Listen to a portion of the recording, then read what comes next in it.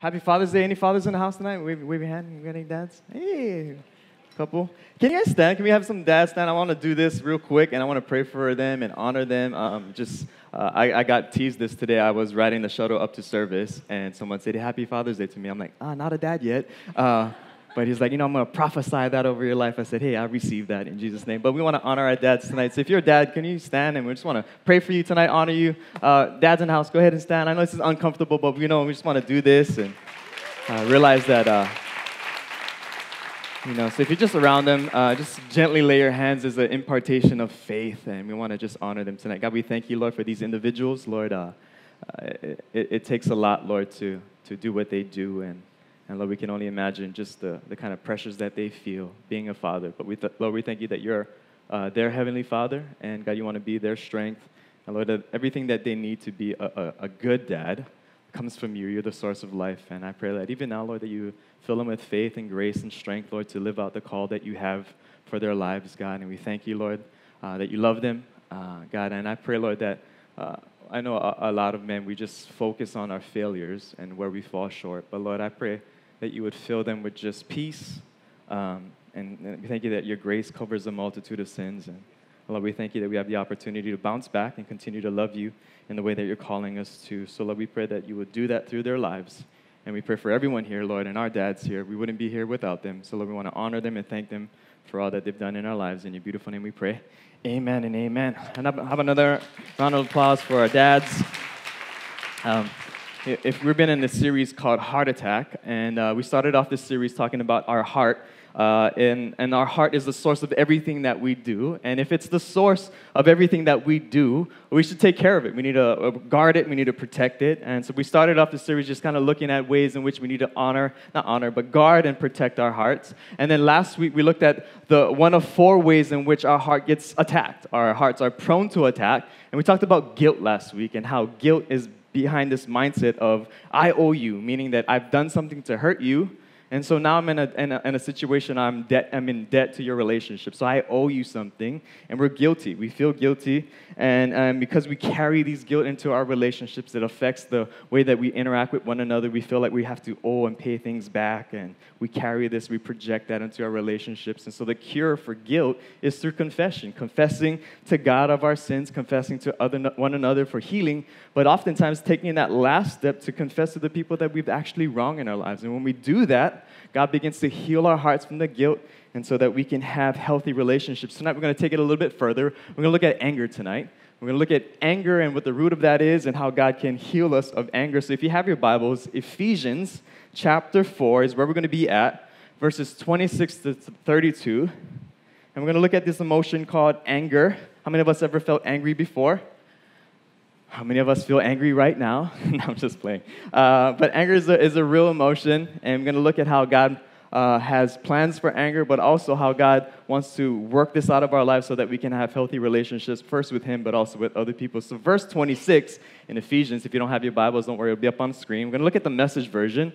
And I love the Message version because it communicates in a way that we can understand. And there's a beautiful way in which this passage of Scriptures is read. And so Paul, the apostle, is communicating to the church in Ephesus on how they can walk out this relationship with God. And he's giving them some practical how-tos on how do we actually live this thing out. So it's one thing to be saved, but actually how do you walk out that salvation in your interaction with other people? So Ephesians 4, he picks it up in verse 26. He says this, go ahead and be angry.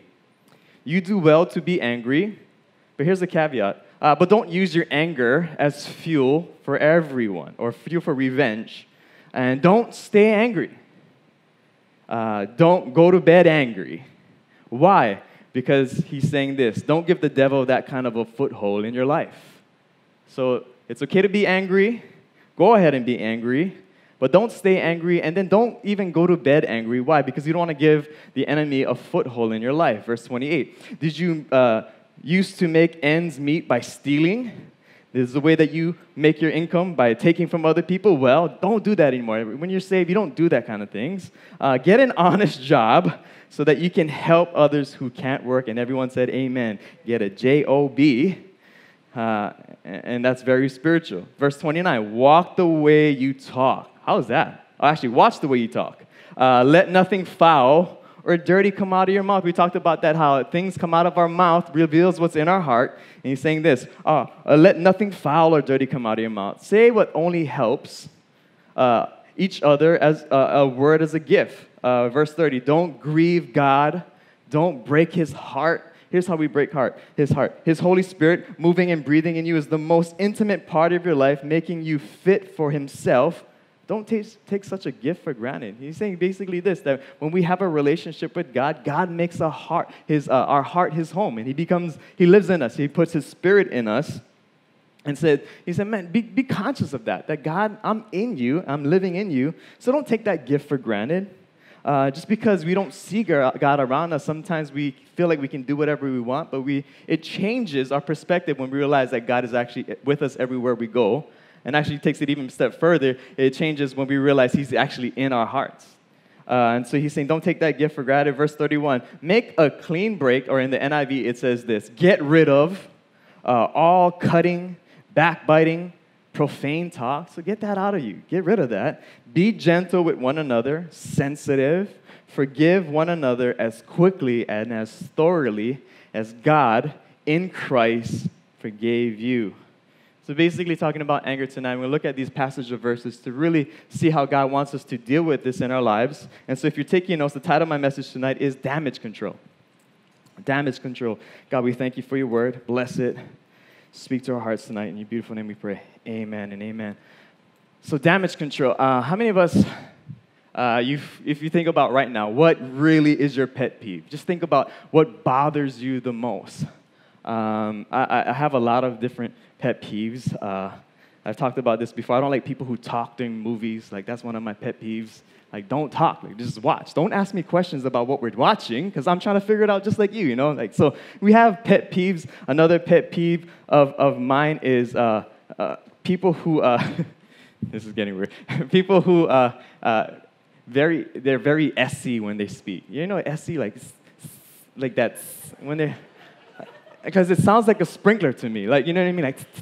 Like very SC when you speak, but I don't know, I'm not like teasing, but it's just kind of like, it's just weird things that bother me. I don't know. How many of us have weird pet peeves, you know? I think we all do. And I was thinking about just anger, and as I'm preparing for this message on anger, it's funny because God actually puts you in situations to walk out this thing called anger. So I'm, prepping on anger, thinking about this message, and within a matter of a week and a half, just things started to happen to my car that just was like weird, out of the ordinary. And so 2 weeks ago on a Monday, I'm going to pick up some of these youth that I wanted to invest in. They go to my alma mater, so I feel like I give back to the next generation. And so I'm hanging out with them, and on my way to go get them, a truck that has paint in the back of the truck, a bucket of paint literally falls off the truck and paint's everywhere. So I see it, and I avoid the bucket of paint, and I drive off, not thinking that because I avoided the paint that I was in the clear. The paint bucket, I was in the clear, not knowing that while I'm driving, my car tire actually runs over wet paint, and what happens is that now my tire is spraying paint all over the side of my car, with me not even knowing, okay? And so I go to pick up the kids, we hang out, we go to the beach, we eat and different things. I drop them back off, and then I go and park my car, and as I'm going to where I'm supposed to go, I notice on the side of my car, white paint on the entire side of my car. And I'm like, what the heck just happened? And then I look in my tire well, and there's literally paint everywhere in there. And so by this time, this is later on in the afternoon, I'm trying to clean it, it doesn't come off. Like, the paint is stuck there. Now, there's paint on my paint, and now that's a weird situation, so I'm trying to figure out what to do. So I call Sean, he's our up-and-coming campus minister. His dad owns a painting company, so I text him, I say, hey, Uncle Eddie, I need help here. And so he said, bring the car by, and he has some cleaner, he said, that can help me. So we spray the cleaner on the side of the car, it doesn't come off. And I'm like, oh no, like I talked about last week, I'm a real weird person when it comes to my car, and so it's not coming off. I'm trying to stay calm at this time. Like, it's just my car. It's okay. It's just material things, right? And so it's not coming off. And so my auntie owns an auto body shop, and so I text her. She's like, come bring it by and we'll check it out. And so I bring it to her, And then she looks at it like, whoa, I don't know what we're going to do here. So they tried everything. It's not coming off. And so what they literally had to do was sand and buff my paint. So basically, they had to sand it down. It literally took almost 2 hours just to get the big chunks off. And there's still like speckles of paint on the side of my car, and there's a lot of paint still in the tire well. And so that was just like one thing that I was like, all right, just stay calm. And so this past week, actually this past Thursday, I had a pretty full day that I needed to do. So that was one incident with my car. And then on Thursday in the morning, I noticed that my tire was low, and I had the tire pressure light come on. And so I go fill it up with air and go do my errands. And I realized that when I parked my car at my work, my tire was still low again. And so it wasn't low enough where it's flat. You could still drive it. So I drove it again, filled it up with air. And the same thing in the next morning. I'm like, oh, okay, now I have a slow leak in my tire. So I'm driving now to go to Sam's Club to fix my tire, to get it patched. And on the way to driving to Sam's Club to get it fixed, my car literally just shuts down as I'm getting on the freeway. Like, all the lights come up on the dashboard, and I can't gas it, can't turn it. It just shuts down, and I have to pull over on the side of the road. I'm like, what the heck is happening? I started back up. I just hear this grinding sound, like this random grinding sound. I'm like, okay, that doesn't sound good. And so I'm like thinking, just get to Sam's Club to get your tire fixed, and then we'll figure out the next step there. So I started back up, and it starts to go, and I'm praying like in tongues the entire time. God, help me get to the destination. So I get to Sam's, I get it okay, and then the oil like comes on and off, and so I'm like thinking, okay, that's next. So just to fix the tire now and get the car changed, fixed after. So they're looking at the tire to take it off, and the guy comes to me and says, the leak is on the side of the tire, so we can't fix it for you. And so I'm thinking like, okay, just stay calm, right? Stay calm. And so I'm thinking, all right, I just got to take it to a place that normally fix my car. Just take it there and just get it there, and we'll be okay. I'm driving now to this place, which is about 10 minutes away. And as I'm driving there again, the car literally shuts down. I'm like, oh, no, started back up. Still grinding sounds happening. We're right about to make the left to get into the place. My car dies out again. I'm just like, just get there. So I finally get there and let them know exactly what happened. Long story short, my car was leaking oil. I had no oil. So basically, the grinding sound was just my engine just like making all of these, I don't know what they call it, but it wasn't good for, there was nothing like soothing the friction in the engine. I don't know what kind of words it is. So I had no oil. They had to change my tire. Basically, I was leaking oil. Long story short, it was just a bad day. How many of you ever had one of those bad days? Like when it rains, it pours. Like I just felt that. And so the whole time I'm thinking to myself, just stay calm, but I'm getting angry on the inside. The reason why I'm getting angry is because things aren't going my way. How many of us feel like that? Just things aren't going my way. This random stuff. Like we shouldn't be having car issues. It's just not going our way. And anger a lot of times is rooted in this mentality and mindset of just stuff not going your way. Actually, in your notes, it says this: anger is not getting what we want. The root of anger is not getting what we want, and anger says this: you owe me. So when it comes to my situation, I felt like I deserved to have my day go the way I wanted to. I planned it out, and because it wasn't going according to plan, the reason why I got angry is because it was messing up with my schedule. I had an expectation of what my day should have been like, and because it wasn't going the way I wanted it to, things started to happen. I started to get angry. And so anger is rooted in this mindset of you not getting what you want. And oftentimes, anger comes up in our lives when we don't get what we want, when you don't get the expectation that you want, when you have expectations of things that you wanted to happen in your life, and it's not happening, we get angry. We get angry. And the mindset is this: you owe me. So basically, we're saying this: something is owed to you, and now there's a debt in the relationship where we feel like we are owed something. And so we wanted something, we didn't get it, and we were convinced that we deserved it. Or we didn't want something and we got that, and so we get angry. And so if Leanne did something to me, basically if Leanne hurt me or said something bad about me, now there's a debt in the relationship. I get angry at her because she basically took something from me, and I say, you owe me. In all of our relationships, the reason why we get angry at the people is because we feel like they took something from us that we deserved. And oftentimes, because we feel like we deserve it, we project our anger onto them because we feel like you owe me now. And in a lot of our relationships, that's the root of anger, is that there's a debt in this relationship, and we feel like we deserve something. It could have started with one person, but after a while, this anger starts to boil in our life. Now we feel like everyone owes us. Now we go into our relationships with this mindset that you owe me somehow. And the reason why we get so angry at people is because subconsciously we're projecting our frustrations of being owed something onto them in our lives. And so anger has that capacity to really cause us to have dysfunctional relationships. And I realize that there's two types of people, when they get angry, there's two types of people and responses towards anger. There's stewers and spewers. Write that down in your notes. Stewers and spewers. The first person is a spewer. This is what a spewer is. They express their anger. They express it. And here's the person who's a spewer. When they're angry, everyone else around them knows that they're angry.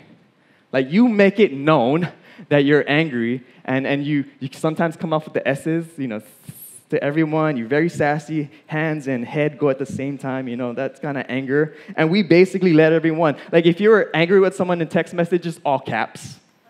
And then you just want to let them know, like, I am angry at you right now. Caps. That's what you get, all caps.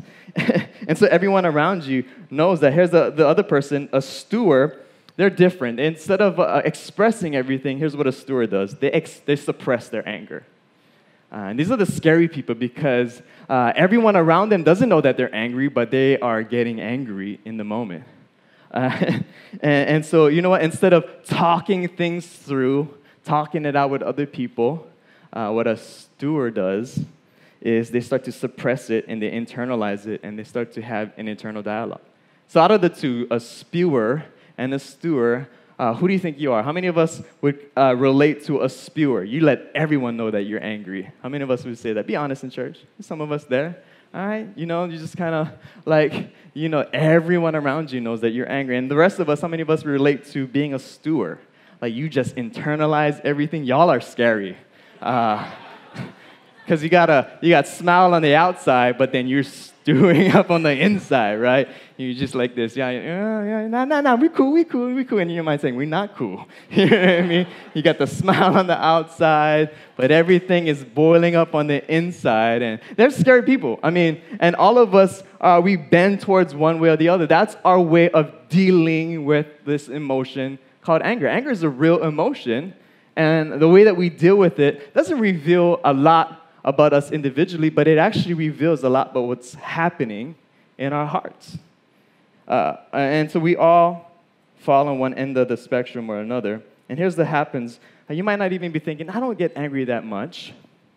If you really want to know if anger is an issue in your life, ask the people closest to you.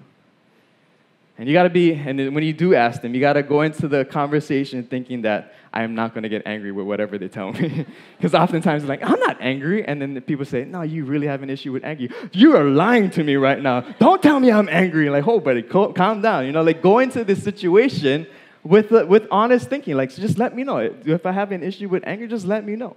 And the people around you will let you know if you have an issue about it. And if you start to get angry, you realize that is a big issue in your life. And here's the thing about anger is this. Oftentimes, when our hearts are stirred, we become aware to what's really in our hearts. So when we get angry, it's actually a sign of what's happening internally in a lot of our hearts. But instead of dealing with the reason why we're getting angry, oftentimes we just project our anger to other people because it's easier to blame someone for our anger than actually dealing with the root of anger in our lives, if we're honest. I'd rather just blame you for the reason why I'm frustrated rather than actually look at my heart to see, why am I getting angry for? Why is this bothering me? And oftentimes we do that. That's why the people closest to us actually get the real version of us. You ever notice that? That you're not really angry towards everyone, but you express your anger toward the people that you call family and friends, right? Like your BFF really knows you because you really express who you are to the people around us. Actually, our filters are less towards the people that really know us than the people who don't know us because we are more, relaxed to be ourselves in these environments. And so anger is just basically one of the ways that God allows us to see what's really in our hearts.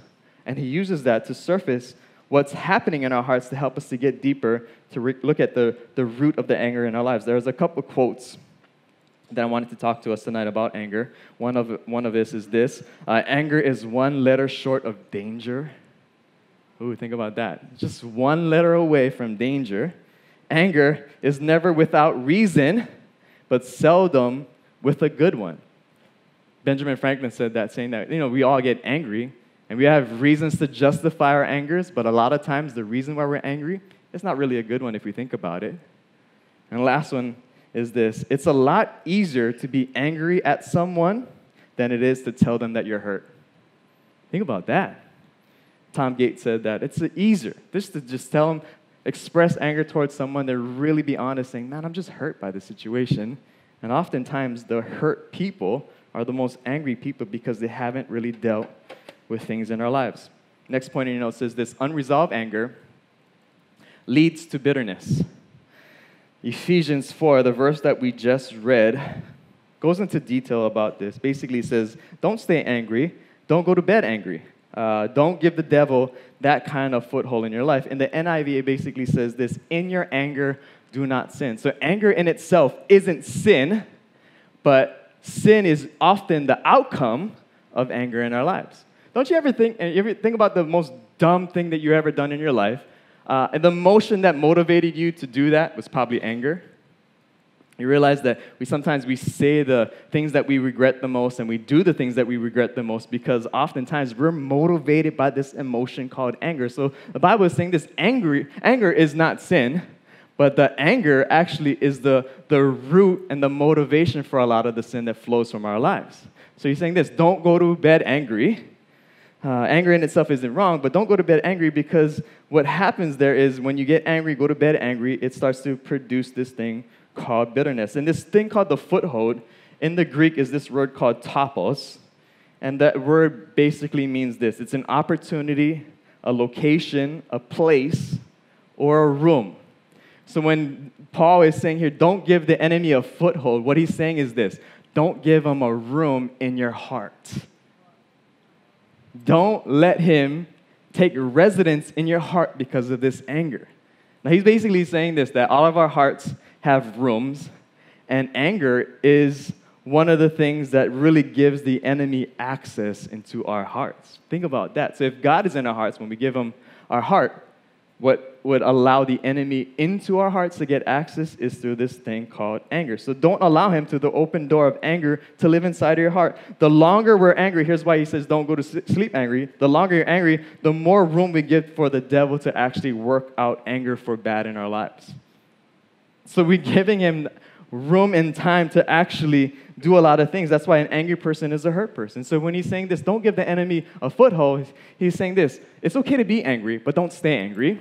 Because oftentimes when we stay angry, anger becomes the seed for something much deeper, and it's called bitterness. And that's why in Hebrews, God is so interested in us having to free our hearts from this thing called anger. He says this in Hebrews: look after each other so that none of you fails to receive the grace of God. So we can actually fall short in receiving this grace that God wants to give us. And here's what he says: watch out that no poisonous root of bitterness grows up to trouble you, causing or corrupting many. Before bitterness actually takes root, you know what the seed of it is? Anger. The seed of anger is sown into our hearts. And anything that has a seed, what does a seed do? It eventually starts to grow, right? A seed, like anything else, is small. It's relatively insignificant. A seed is such a small thing. But eventually, if a seed is not taken care of, it would actually start to grow into a root. And you know what a root does? This is what a root does. A root absorbs, it stores, and grows. And as it grows, it produces poisonous fruit. So that's what a root does in our lives. And so here's the thing about a root. So once the seed is sown into our heart, you never really see the root until it begins to come to the surface of our lives, right? By the time it comes to the surface, you know what it is? It's already grown a lot in our hearts before it even makes its way to the surface. Roots usually stay hidden for a long time before it even makes its way to the surface of our lives. That's why God is saying in his word, don't let that thing happen on the inside of you, because after a while, as it makes its way to the surface, it's already too late because it's already been brewing up in you for a long time. So he's saying, get it at the root. Because once the fruit starts to come out our lives, it starts to negatively affect all of our relationships. And what it says is to contaminate. Basically, all of our relationships become contaminated because we're spewing onto them these unresolved issues of anger in our hearts that was started as a seed, but because we didn't check the seed, it started to grow into a root, and the root started to produce fruit in our lives. And we're trying to deal with the fruit, but God is saying, no, go deeper than that. It's not just these external things that you're trying to worry about. Let's go deeper. Let's get to the heart of the issue, and let's deal with the root in our lives. Oftentimes, we start to deal with the fruit, but God loves us too much to leave us that way, so he wants to deal with the root in our lives. And I realized for me, I had a lot of control issues going up. How many of us would say that you have control issues? And the reason why I started to have control issues is because of this. I had numerous incidences when I was a kid where I felt out of control, where I felt like things were out of my control and things happened that I couldn't positively or negatively influence. And because of those moments and feeling vulnerable and feeling not being able to do anything about it, I started to have and develop this thing called control issues. People with control issues usually have these issues because of a moment in their life where they felt out of control. And so the natural response to that is to try and keep everything in control. So you become this control freak because what you're doing is creating an environment for you to feel safe in and to function in, but it's basically on your terms and on your time. And so these environments that we create is basically control because it's rooted in a place where you were out of control and something happened to you. And you don't like being vulnerable that way. You don't like feeling that way. So we try to control people, our environments, and so forth. And so when I got into ministry, I really wanted to help people. But as you're helping people, I know a lot of people do this. It's like when you're meeting with a person and you're getting their story, you want to help them for the better, you give them advice, right? We point people to Jesus. We try to give them some good advice of what to do. And oftentimes when I was early in my ministry days meeting up with people, they wouldn't listen to what I told them to do. You ever had people in your life where they want your advice and you give them advice and then they do the exact opposite of what you told them? How many of us have ever been like that? How many of us have actually done that? Someone gave us advice and we're like, nah, thank you, but I'm going to do my own thing. And so what happened is I started to get angry at people. And the anger wasn't rooted in love because I genuinely was concerned about their future. The anger was rooted in control, where I felt like you weren't listening to me. Why am I giving you my time? You're not actually following what I wanted to do. You're not worth my time. And you know what happens when we start to control people? We get mad at them when they don't do what we want them to do. It's not in love, though. I wasn't like, I'm cared about your destiny. I'm just like, you just wasted my time. That's really what it was. It wasn't rooted in love. It was rooted in control. It was rooted in this control thing. I started to try to control people. When they didn't respond how I wanted them to, I got angry. And so what happens is I noticed that I would cut people off really early in my discipleship days. When they didn't do what I wanted them to tell them, like it wasn't 3 strikes, it was 1 strike. You know what I mean? Like, 1 strike, all right, I gave you my time, all right, go figure it out on your own. You're on your own right now. And God started to work and reveal that, I still masked that as if, man, they just, they wasted my time, or one, as just like I poured into them and they didn't reciprocate, and it was very a conditional relationship. And I realized that God doesn't love us conditionally like that. God started to reveal to me, like, my love for you is not conditional, meaning that I continue to love you even though you don't do everything that I want you to do. And so because God started to work in me, it's hard to love someone that you're angry with. Does that make sense? Like, if I'm angry with someone and I want to really invest into their life, if I'm angry with them, I can't really love them at the same time. And so I realized that a lot of the people that I tried to pour into, because they weren't doing things my way, it's easier to cut them out of your life. Like, all right, deal with it on your own. Go find someone else to talk to. And God had to work that out in me. And really the root of that was just control. Control. My anger was rooted in this idea of control because something was taken away from me where I felt out of control. I started to project control into every situation that I was in. And so for us, God wants to get to the root of this issue, not just deal with this anger thing. Why are you getting angry with people? That's just the manifestation of something that's happening much deeper in our lives. But to get to the root, it's actually a hard work. It's not easy. It takes a lot of reflection, a lot of prayer, and a lot of actually feedback from other people to really get at the root of the things that God wants to get out of our lives. And here's a couple things that I want to share about that is getting angry is actually punishing yourself with the mistakes of other people. When we get angry, we're basically punishing ourselves because of the mistakes of other people. You realize that you're giving control of other people to really control how we react and respond. And so anger is rooted in that. We're just punishing ourselves. And the more anger towards the past you carry in your heart, the less capable you are of actually loving in the present. You realize that a lot of the issues that we have in our hearts are usually from our past. And because we carry that into our present, we can't really love people today if we haven't dealt with issues of yesterday. And there's always going to be a lid to the relationship in our lives, and God wants to deal with that. And here's how we deal with the root.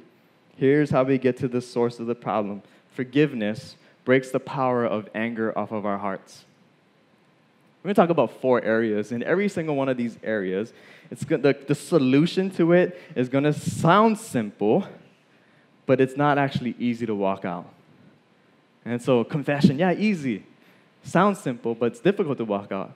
Forgiveness, yeah, sounds great. Actually difficult to walk out because forgiveness is a process for us not only to understand how we are forgiven by God, but actually how do we extend that forgiveness to other people. That's why Ephesians 4:32 says this. This is the heart of the message tonight is this. Forgive one another as quickly and as thoroughly as God in Christ forgave you.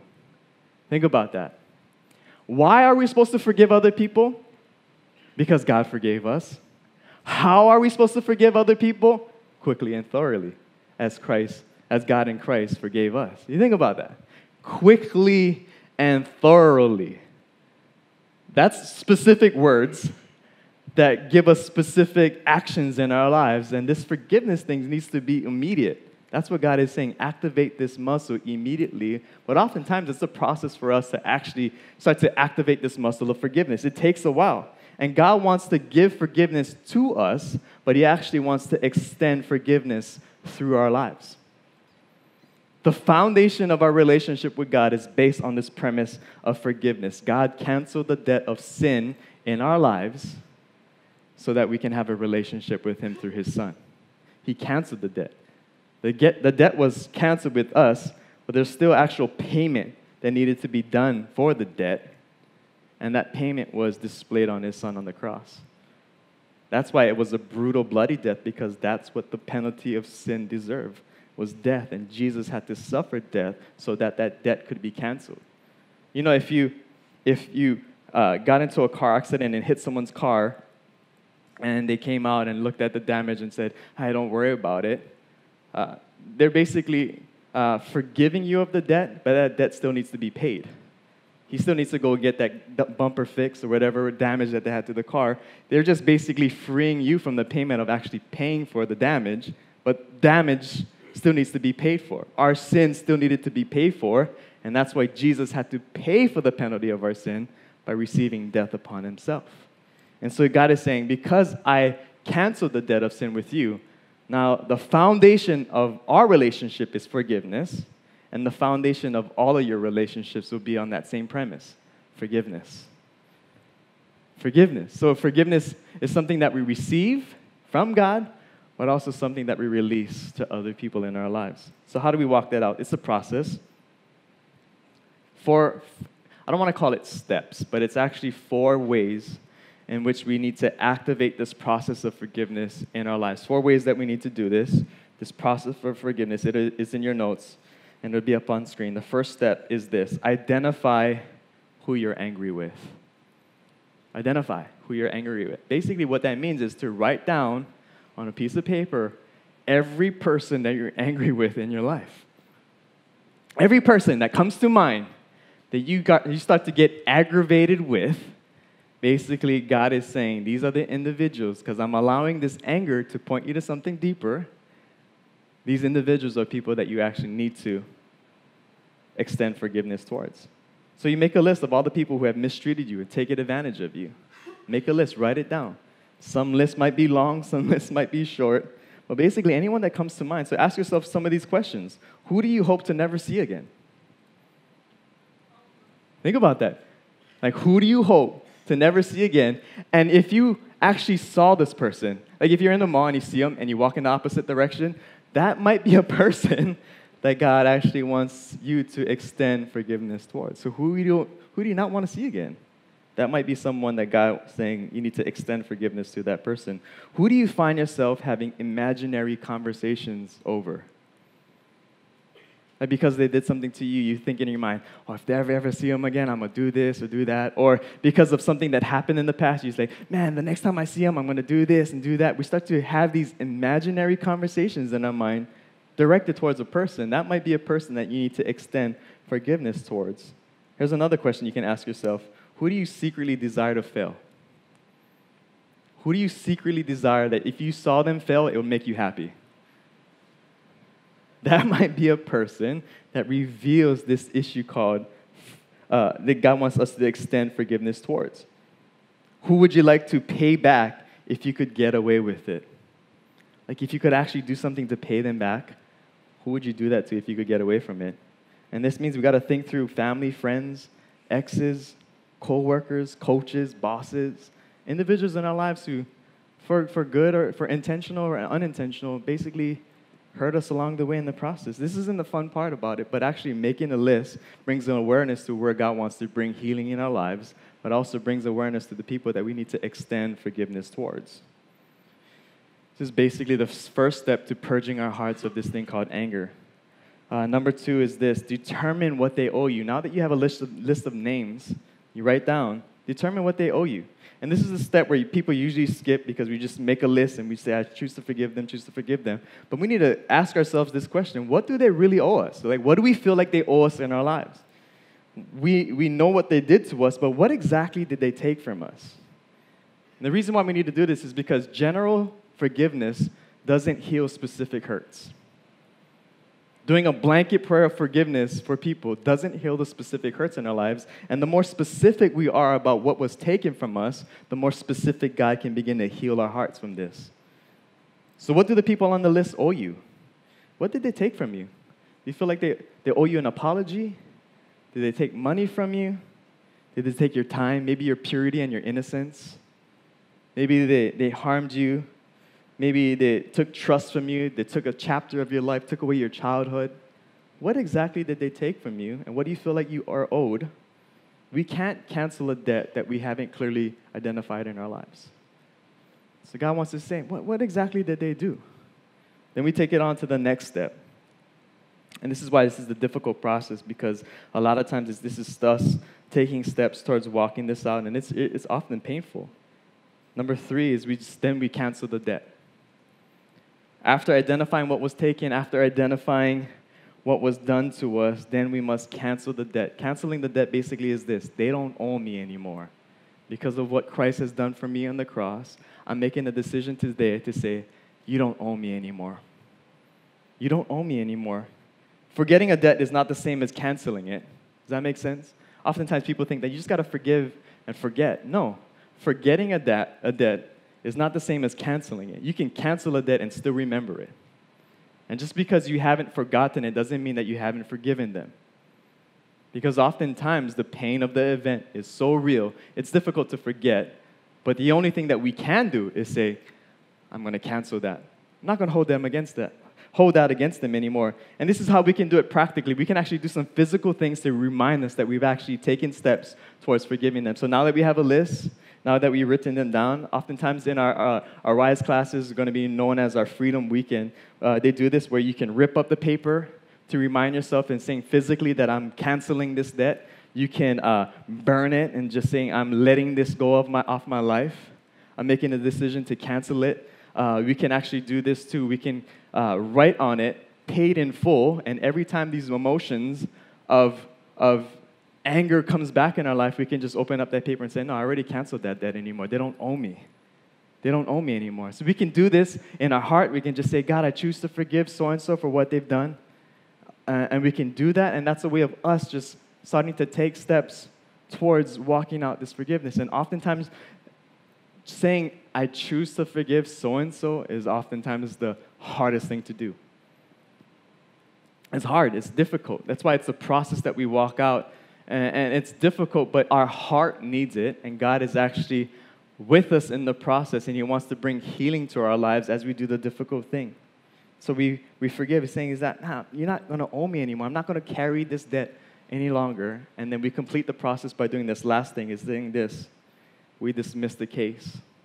See, after we've taken the steps to identify, to describe, to say who did it, what they did, choosing to cancel the debt, you know what's going to happen? There's going to be emotions that come back after that moment was done. And that's the process, why it's a process, because as you're walking out forgiveness, there's going to be things that trigger in your life that reminds you of what happened. Every single time an emotion and a memory comes back to you and brings up anger, you have to just say, no, I already canceled that debt anymore. They don't owe me. So every time you want to make a case towards that person, you say, no, I already canceled that. They don't owe me anymore. And the longer we do this thing, the more our hearts are going to be freed from this anger, freed from this bitterness, and the more forgiveness we're going to be able to experience in our life as we're taking steps to choose to do this to other people. It's not the easiest road. Trust me, I've done this numerous times with numerous people, but our heart deserves it, and God wants to give us freedom, and the freedom comes through this process of walking it out in our lives. You ever ask the question, why is it difficult to forgive? The reason why it's difficult to forgive because it hurts.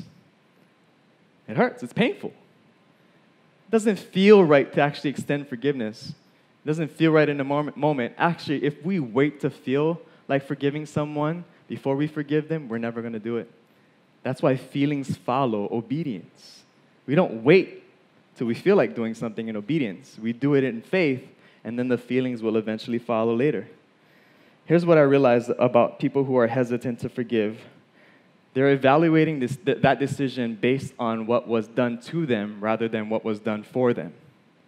Meaning this, I'm focusing my energy and effort towards what was done to me rather than what was done for me. What was done for me? Jesus died on the cross for my sins. And when I focus more on what He's done for me rather than what was done to me, I'm able to express and release forgiveness to that person. Because I'm forgiven, now I'm able to extend forgiveness to other people. It always goes back to that. If we're having difficulty forgiving other people, it's because we haven't fully understand with God how much we're forgiven in Him. And so it always goes back to that. We forgive as we are forgiven in Christ. I extend forgiveness to others as I understand how much forgiven I am in Him. And it's a process. And for many of us, it's going to take time. It's not an instant thing. We do instantly choosing to forgive, but that process to actually feel like we're forgiven is that it takes time for that thing to be walked out in our lives. And the longer that we choose to do this, the more that we're going to see our relationships start to benefit from it, but it's us doing the difficult things in our lives. Many you might be asking, how many times are we supposed to forgive?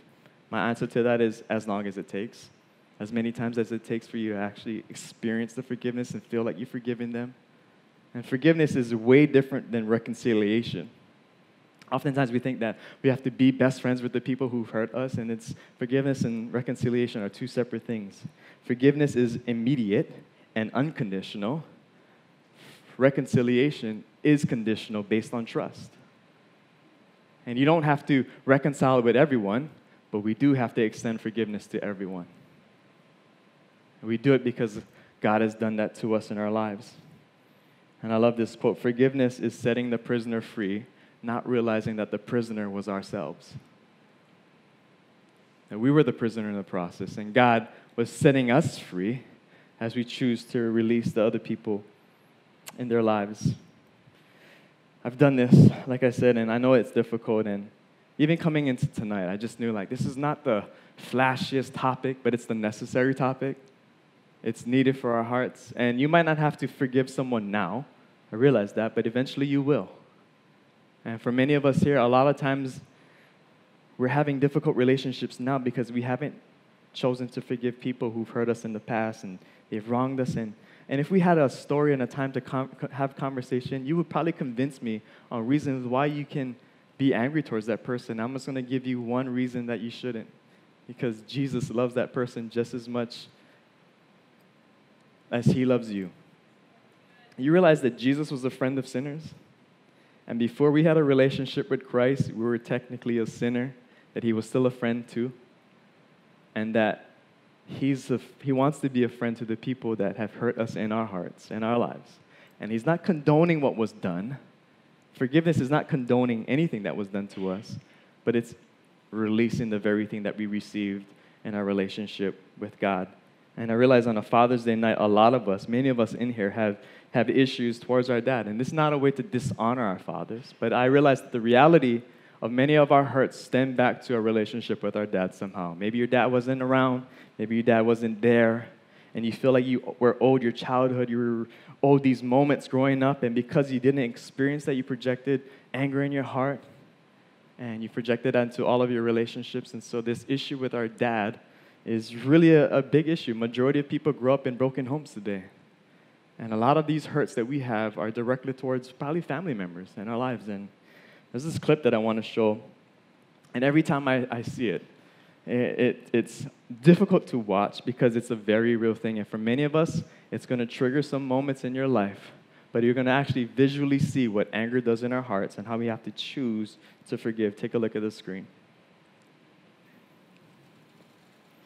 Will, I'm glad you're here. Some business came up I got to handle. So we're going to have to put our trip on hold.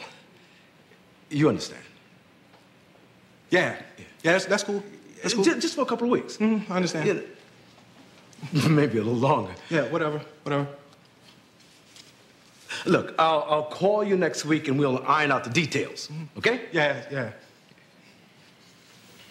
It was great seeing you, son. You too, Lou.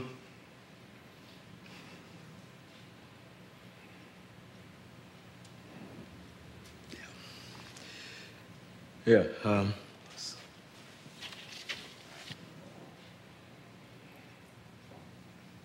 I'm sorry, Will. You know what? Actually, this works out better for me. You know, the slimmies of summer come to class wearing next to nothing. You know what I'm saying? Well, it's all right to be angry. Hey, why should I be mad? I'm saying at least he said goodbye this time. I just wish I hadn't wasted my money buying this stupid present.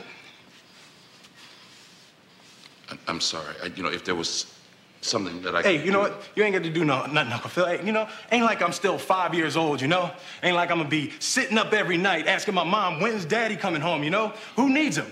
Hey, he wasn't there to teach me how to shoot my first basket, but I learned, didn't I? Hey, I got pretty damn good at it too, didn't I, Yeah, Uncle Phil? you did. Got through my first day without him, right? I learned how to drive, I learned how to shave, I learned how to fight without him. I had 14 great birthdays without him. He never even sent me a damn card. To hell with him!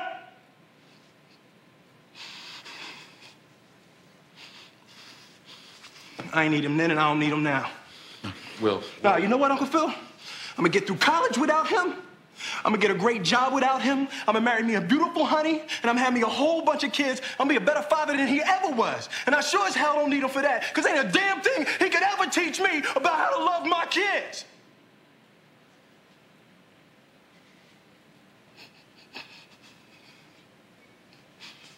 How come he don't want me, man?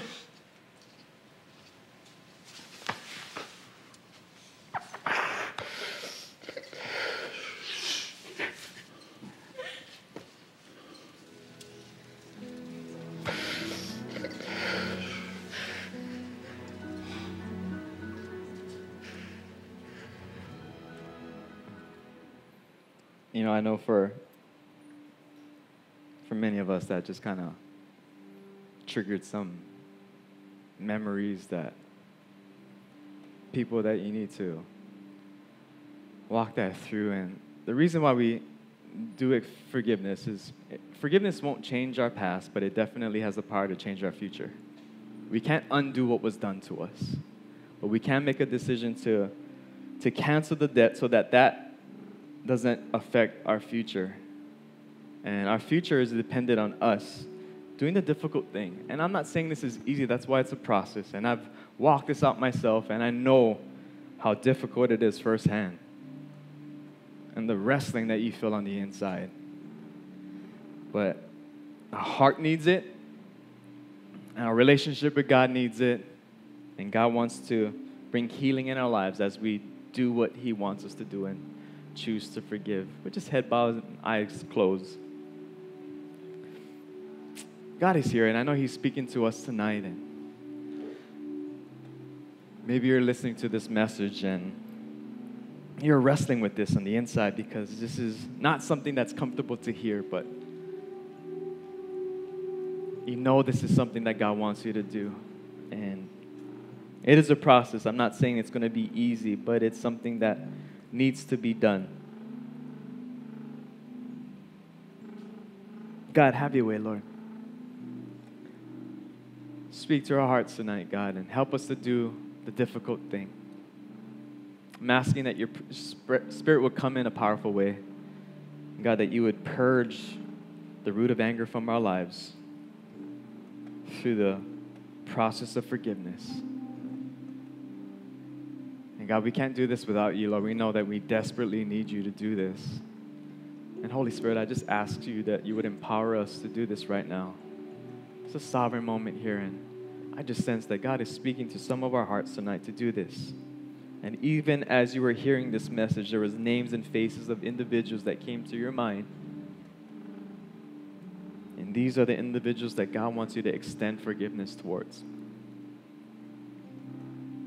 Not easy, but needed. And so, God, I pray that you give us the courage to do the difficult thing, to make a decision, not based on how we feel, but based out of obedience to your word, to choose to forgive. Right where you are in your seats, just under your breath between you and God, just immediately begin to say, I choose to forgive, and insert their name, that person's name. Say, I choose to forgive so-and-so, just right where you're at, and start to activate that. I choose to forgive. I choose to forgive. I choose to forgive. Say it over and over.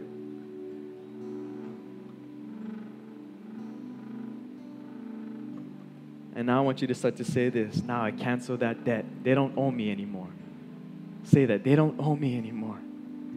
They don't owe me anymore. God, we thank you, Lord, that you canceled our debt and we don't owe you anymore. And Lord, now we in this moment, we make a decision to choose to cancel these debts.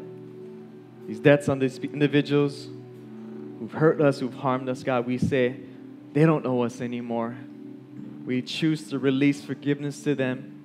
And God, I pray that right now, Lord, that you begin to fill our hearts with this perfect love from the Father that will fill every area of our hearts. Lord, we're going to shut the door of anger and bitterness in our hearts, and we're going to kick the enemy out, saying, you don't have any room here anymore.